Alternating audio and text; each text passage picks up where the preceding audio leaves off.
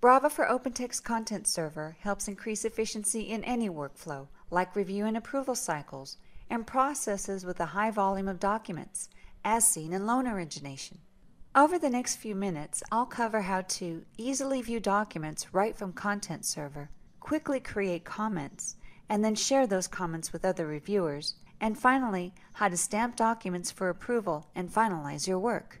The loan origination process is a great way to demonstrate Brava's efficiencies. Let's say I'm an underwriter responsible for reviewing and approving loan packages before sending them to a title company for funding. Every day, I have a list of tasks to complete for a variety of loan packages that have already been loaded into folders for me. Let me show you what this looks like using Brava for OpenText Content Server. We'll log in as Monique, the underwriter. Monique's first task of the day is to verify the employment status of loan applicants Michael and Julia Wilson. We'll begin with a search for the Wilson's loan package. The search returns a document containing Wilson. This looks like the loan application that Monique needs to review. Clicking on the document launches it in Brava.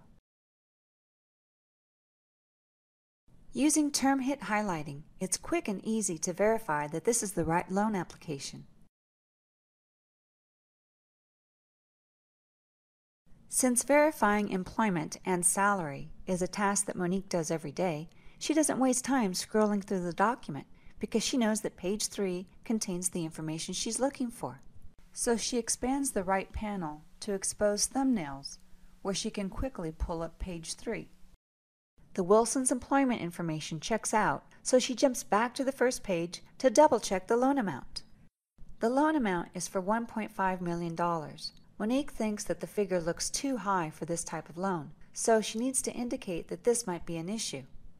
She clicks on Annotate, and from the Changemarks icon, she selects Changemarks Text Highlight. Monique highlights the number in question, adds a comment about her concern, and indicates that it needs to be investigated.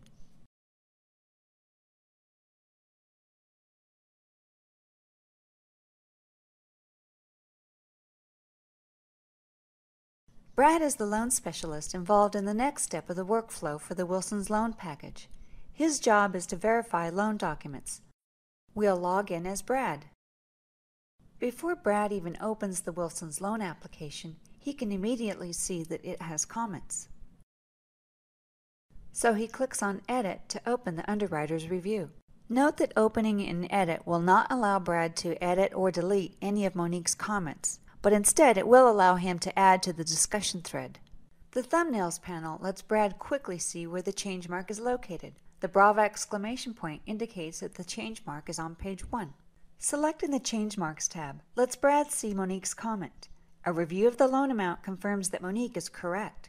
This $1.5 million figure is indeed the wrong loan amount. It should be $150,000. The loan specialist uses Brava's strike-through and text tools to correct the amount.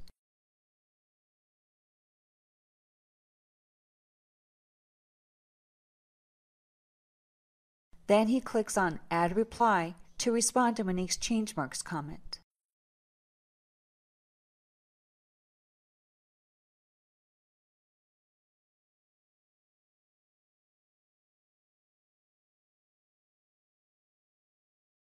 Brad closes out to move on to his next task.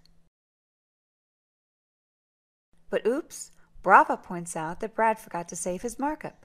Prompted, Brad clicks Yes to save and move on. We'll log back in again as Monique, the underwriter, receiving the corrected document back from Brad.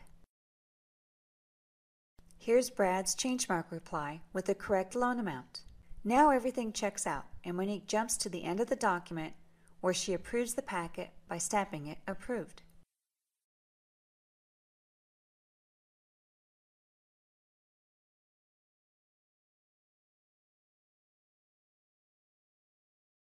As you've just seen, Brava for OpenText Content Server makes it easy to increase efficiency in any workflow.